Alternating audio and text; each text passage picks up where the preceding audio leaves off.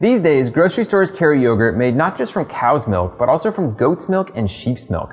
Since goat's and sheep's milk yogurt often have gamey, grassy flavors, the question in this golden age of yogurt becomes, can you substitute them interchangeably in recipes? We set up some experiments to find out. We tested cow's, goat's, and sheep's milk yogurt in 3 applications. We made a Bundt cake, frozen yogurt, and a savory yogurt sauce. In the Bundt cake, the flavors of the goat's and sheep's milk yogurts were pretty much undetectable, but the sheep's milk cake was slightly richer and more moist, thanks to a higher fat content found in sheep's milk. However, in the frozen yogurt and yogurt sauce, tasters found that the funky flavors of these alternative yogurts came through pretty clearly.